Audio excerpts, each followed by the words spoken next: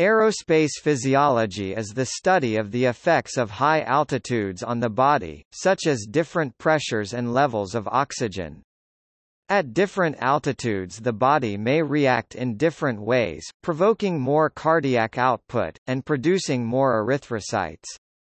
These changes cause more energy waste in the body, causing muscle fatigue, but this varies depending on the level of the altitude.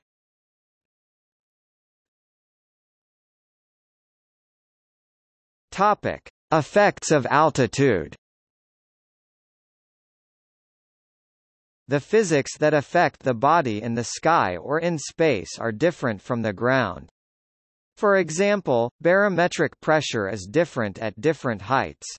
At sea level barometric pressure is 760 mm of mercury. At 3.048 meters above sea level, barometric pressure is 523 mm of mercury, and at 15.240 meters, the barometric pressure is 87 mm of mercury.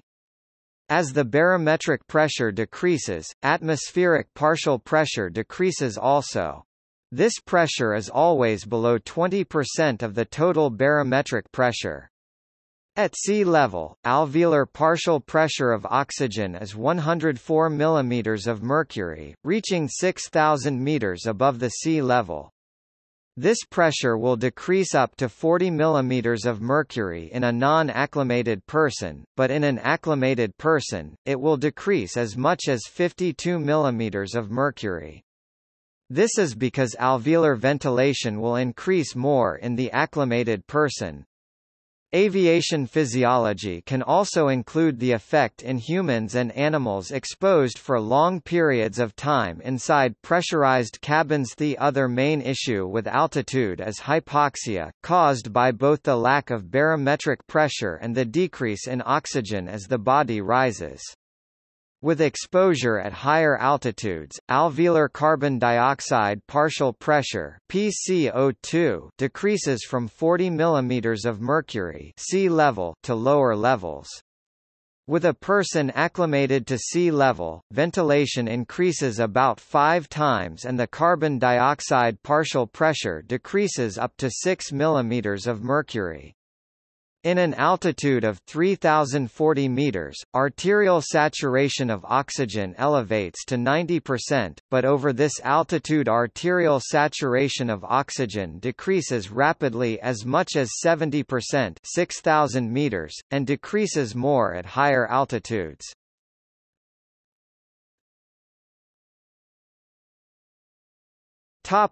G-forces.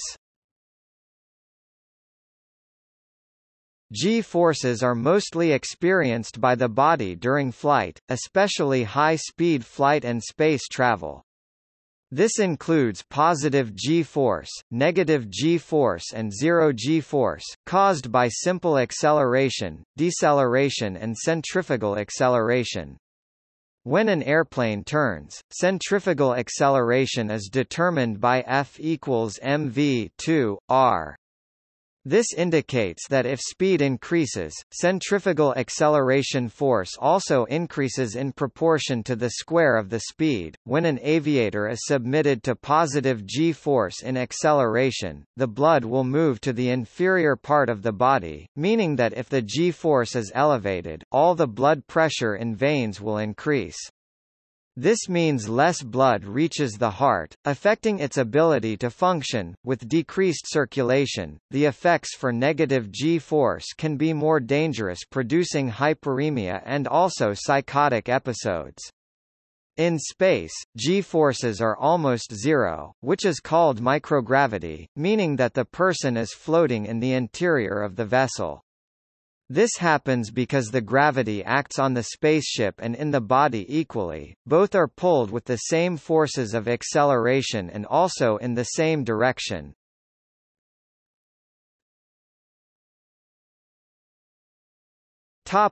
Hypoxia medical.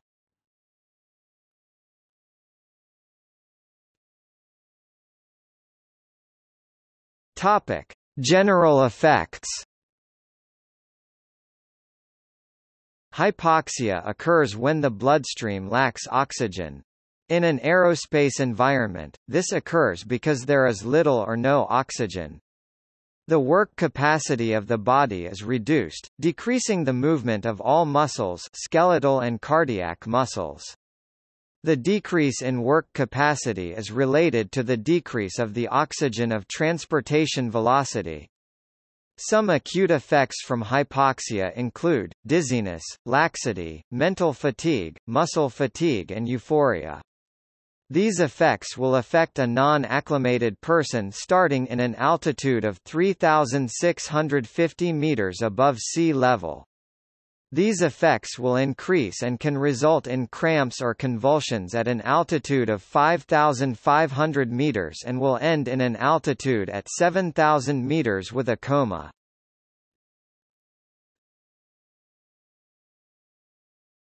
Topic: Mountaineering disease.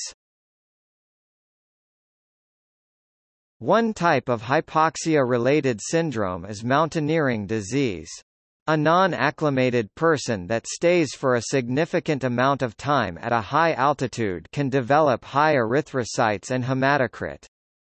Pulmonary arterial pressure will increase even if the person is acclimated, presenting dilatation of the right side of the heart. Peripheral arterial pressure is decreased, leading to congestive cardiac insufficiency, and death if exposure is long enough. These effects are produced by a decrease of erythrocytes, which causes a significant increase of viscosity in blood. This causes diminished blood flow in tissues, so oxygen distribution decreases. The vasoconstriction of the pulmonary arterioles is caused by hypoxia in the right portion of the heart. Arteriole spasms include the major part of the blood flow through the pulmonary vessels, producing a short circuit in the blood flow, giving less oxygen in blood. The person will recover if there is an administration of oxygen or if he is taken to low altitudes. Mountaineering disease and pulmonary edema are most common in those who climb rapidly to a high altitude. This illness starts from a few hours up to 2 or 3 days after ascension to a high altitude. There exist two cases, acute cerebral edema and acute pulmonary edema. The first one is caused by the vasodilatation of the cerebral blood vessels produced by the hypoxia, the second one is caused by the vasoconstriction of the pulmonary arterioles, caused by the hypoxia.